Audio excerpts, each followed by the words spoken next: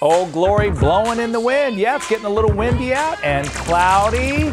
Come on, let's hold off that weather. It's almost time to play ball. Diamondbacks spring training games kick off tomorrow. D-backs taking on the Rockies at Salt River Fields. Ground crews making the last-minute preparations ahead of the big game. It's always exciting to get things going. Gibby is live out there smelling the grass. Gibby, we're talking to Kim, trying to hold off that rain. I don't know, though.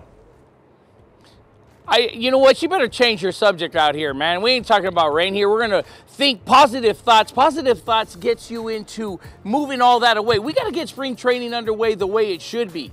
The smell of the grass, the sound of baseballs, the bats, everything. People yelling out popcorn, peanuts. I mean, it's more than that, though.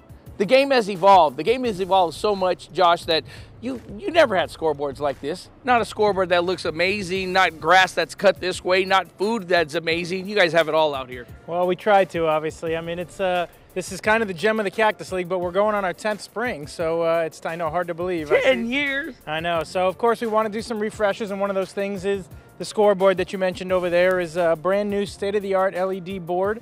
It's part of some of the renovations that we've done here as we start to take a look. Actually, last week we added the Banner Sports Medicine Performance Center here to the complex, which is the building that we're in. And there's all sorts of new things. If you look out on the lawn, you know, the Bud Light Seltzer lawn, everybody's loving the new seltzers. I saw that. They were ranked number 3 now. That's how fast they are. And now you could find them here at Salt River Fields. As I mentioned, it's much more than popcorn and peanuts. You got to have burgers. And there were more fries in there. I don't know what happened to them. I can't deny or say that something happened to this, but look at this. Cheesesteaks. You have the burgers that are in here that have everything on them. Josh, tell me about these burgers, because getting involved with everything, there is that burger over here that is totally vegan and it's good for you. Yeah, so that's our Beyond Meat burger. So that's a meatless, grilled, fresh, topped with avocado, pico de gallo, lettuce, tomato, like you said, totally vegan. Then you come around to the Philly cheesesteak in the back there, of course, our top sirloin. It's shaved thin, mixed with fresh onions, peppers, to the cheese sauce. And then up here in the front, you've got the Nashville Hot Burger Basket. So that's the Angus beef with the Nashville hot sauce, blue cheese, coleslaw, pickled jalapenos, onions. And then, of course, for people that just like hot dogs, we got the basics, too. You know, we saw the Ultra Terrace out here. That's where these guys are hanging out over here. This is something new. You had people hanging out. You have it set in.